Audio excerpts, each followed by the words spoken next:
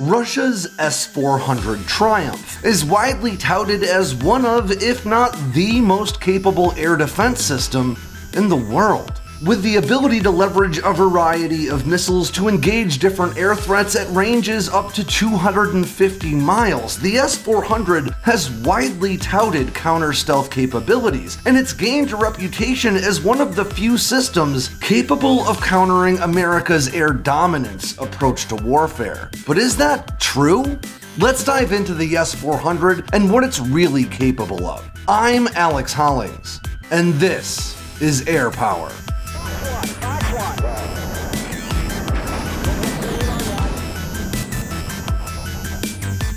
Among the heated debates that you can find on social media and in forums about aviation, the question of how well the S-400 can defend against America's stealth fighters comes up pretty often. Depending on which side of the Iron Curtain your loyalties lie, you may either see the S-400 as the kryptonite to America's stealth-focused air dominance approach to warfare, or just another overhyped piece of Russian equipment benefiting from a great deal of media manipulation. And to be clear, it's not easy to determine which it is. Russia has been intentionally opaque about the S-400's testing history, and in the few situations where the S-400 has found itself in real combat, its performance has prompted more questions than answers. So I set out to get to the bottom of this, and not just by going over publicly accessible media reporting about the S-400's development and its use in combat, but also peer-reviewed assessments from experts in a variety of nations, so I could get as broad a perspective as I could into how effective this system really is.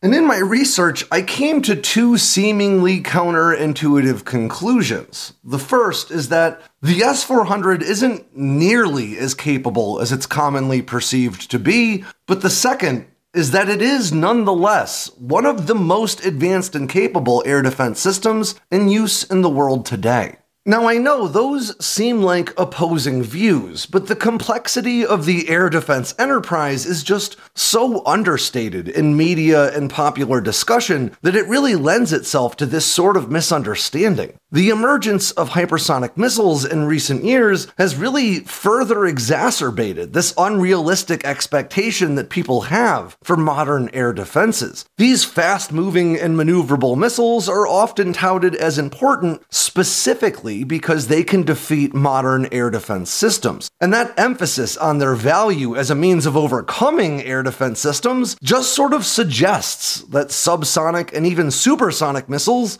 can't. But that's not true. Intercepting any missile is a very difficult proposition that no air defense system in the world can manage with 100% efficacy all the time. Now, as is often the case, my full-length analysis into the S-400 is just too long to fit all in one video, but you can find it on sandboxnews.com. So if after you watch this you want to dive a bit further into the nitty-gritty details, I definitely recommend you check it out. There will be a link in the description below. But now let's get down to business. Development of the S-400 probably began in the 1980s, but the effort wasn't revealed to the public until 1993, which you may note was 2 years after the collapse of the Soviet Union. Like many former Soviet programs that saw continued life under the newly formed Russian Federation, budgetary constraints dictated a great deal of the S-400's development and makeup. About 70 to 80% of its hardware is actually borrowed directly from the S-300 that actually began development all the way back in the late 60s.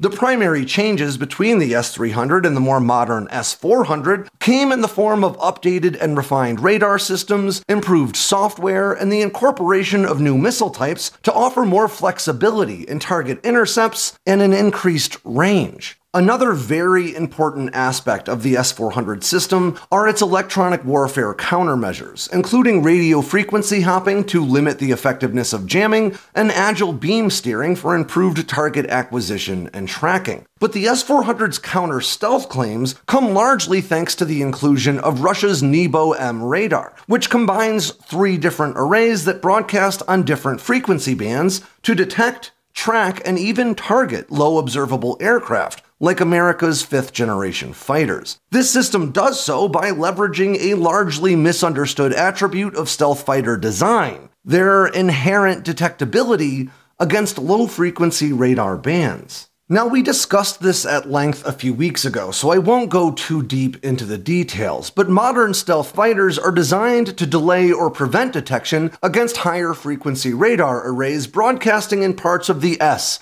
C, X, and KU bands, because these are the systems that are capable of providing what we call a weapons-grade lock. In other words, these are the arrays that can guide a missile to a target. Lower frequency arrays, leveraging the L or S bands, or even lower ones in the VHF bands, aren't capable of guiding weapons with this sort of accuracy, but they are capable of spotting stealth fighters in the sky. As a result, many nations have developed early warning radar systems that leverage low-frequency bands to notify them of the approach of stealth fighters. But the thing most people don't realize about stealth fighters is that knowing it's there isn't the challenge. Being able to actually target it and shoot it down is. Russia's Nebo-M system incorporates 3 different radar arrays to try to get around this problem. 2 of them are low-frequency arrays, the Nebo SVU in the VHF band and the Protivnik G in the L band, both of which can detect the presence of stealth fighters as they approach, but neither of which can actually target them. And that's where the Nebo-M earns its pay, because it networks these 2 low-frequency arrays with Russia's Gamma S1 high-frequency array that broadcasts in the S and X bands that are capable of providing a target-grade lock. So, by tracking a stealth fighter with the low-frequency bands until it is close enough to actually target with a high-frequency band, the Nebo-M system offers a pretty effective means of keeping tabs on and eventually even shooting down stealth fighters.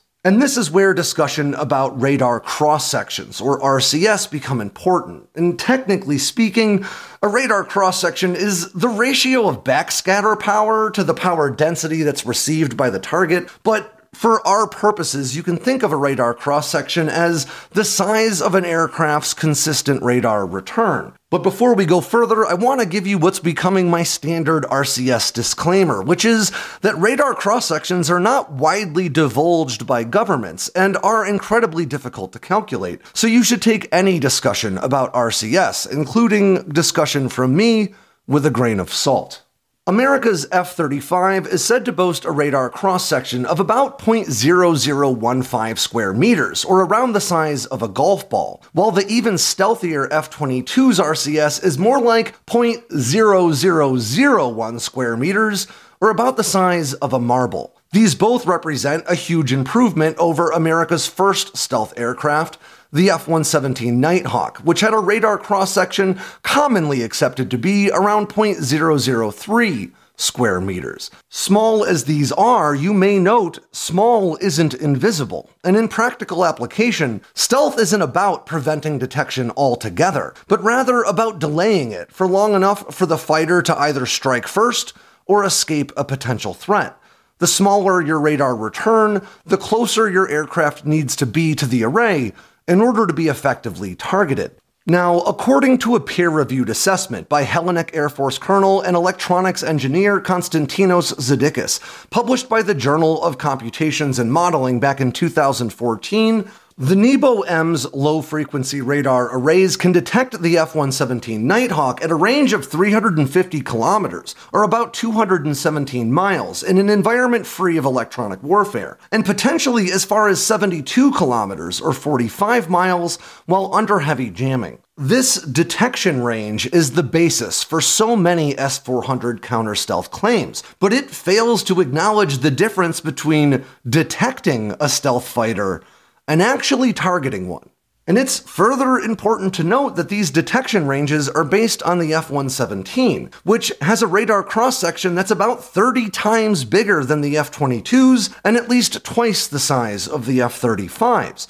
As a result, both detection and targeting ranges for these more modern fighters would be reduced dramatically from those figures. Based on assessments, the S-400 can target the F-35, but almost certainly not until it flies within 20 miles of the system. As a result, in a one-on-one fight between America's F-35A, carrying the forthcoming AAR-GM-ER extended-range anti-radiation missile, which has a range of better than 60 miles, the F-35 is almost always going to come out on top. But that's also a bit misleading, because the S-400's real strength can only be found when incorporated into a larger integrated air defense system that would really complicate matters for an F-35 trying to take it out. But although Russian forces would certainly use the S-400 as a part of such an integrated air defense system, the third-party nations who purchase these platforms often don't, which means that really is how such a fight might play out if an F-35 were pitted against an S-400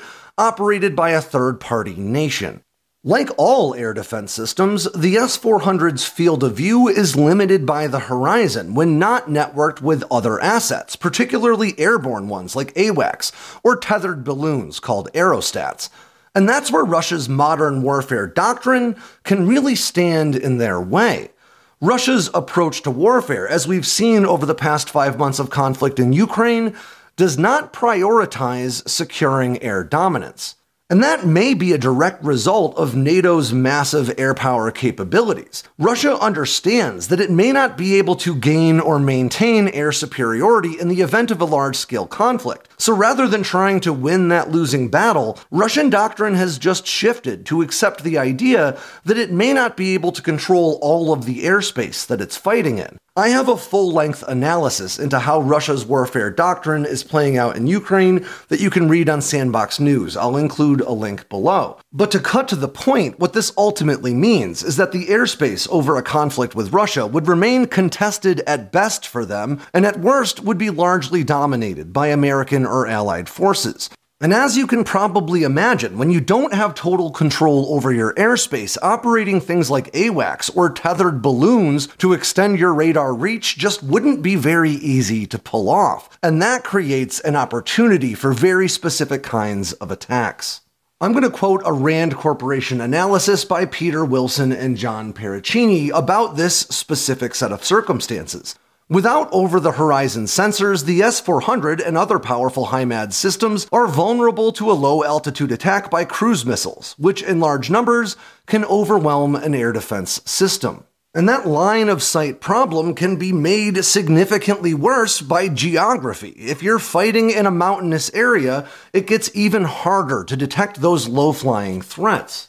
Now, a Russian S-400 battalion usually consists of 8 missile launch platforms, each of which is armed with 4 missiles. Now, regardless of the missile types, that means that at best, an S-400 battalion can intercept 32 targets before it runs out of interceptors to fire. With an outside range of 400 kilometers or 250 miles, that means that even cargo aircraft like America's C-130 or C-17 could eventually become very effective S-400 hunters by using programs like Rapid Dragon to deploy a high volume of low observable cruise missiles from distances greater than 600 miles. Though, to be clear, in order to do this, you'd need to have good targeting data for those S-400 systems, which may be fairly easy to come by via an F-35 flying outside the S-400's 20-mile targeting envelope.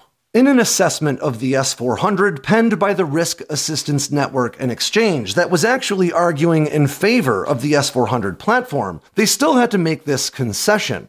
Against a low-flying cruise missile, an S-400 will more likely find success at a distance in the tens of kilometers, rather than in the hundreds. Ultimately, an isolated S-400 battery, or even battalion, will therefore be vulnerable to a saturation standoff attack, and may even be destroyed without destroying a single enemy aircraft. And there's real-world data to back up that assertion. In April of 2017, American and Allied forces launched cruise missile strikes against Syrian targets in proximity to Russian S-400 systems that were online. And despite Russia's claims of defending airspace at 400-kilometer ranges, they failed to intercept any of these cruise missiles before they could find their target just 175 kilometers away.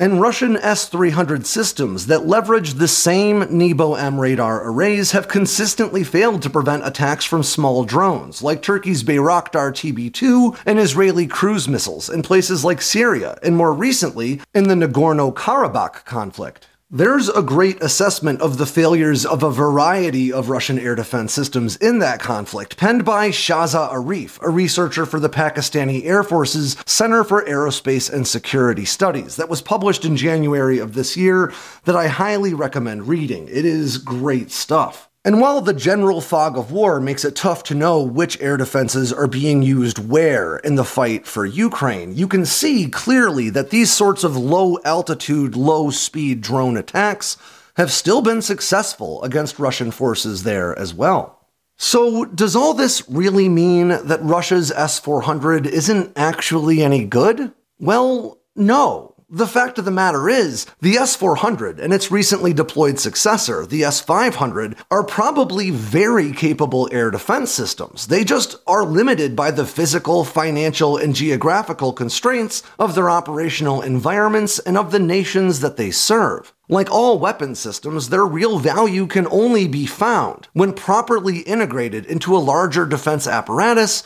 based on a functional and effective combat doctrine. The S-400 is almost certainly not the stealth-defeating air defense force field that it's often made out to be, but it is a very effective system with scalable capabilities through networked support. Should America be scared of the big bad S-400? Probably not. With systems like the F-35 and the F-22 in service, and platforms like the B-21, NGAD, and F/A-XX in active development, Uncle Sam shouldn't be shaking in his boots over this system. But make no mistake about it, underestimating the S-400 in combat could prove a costly mistake no matter what you're flying. And it just goes to show how important mission planning really is for all stealth operations.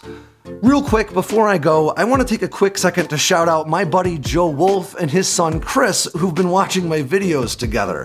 Joe is a Marine veteran just like me and a Purple Heart recipient. He and I served together back in the day and even deployed to Africa together, man, like more than 10 years ago now. Thanks a lot for watching my stuff. Chris, your dad is the man. And with that ends yet another edition of Air Power from Sandboxx News. I'm Alex Hollings. Make sure you swing by sandboxnews.com today and every day for all the latest in news, entertainment, and motivation from all around the force. If you got anything out of today's video, make sure to click like and subscribe down below and leave me a comment so I know what I should cover next. And of course, don't forget to tap on that bell icon so you never miss a drop from Sandboxx News.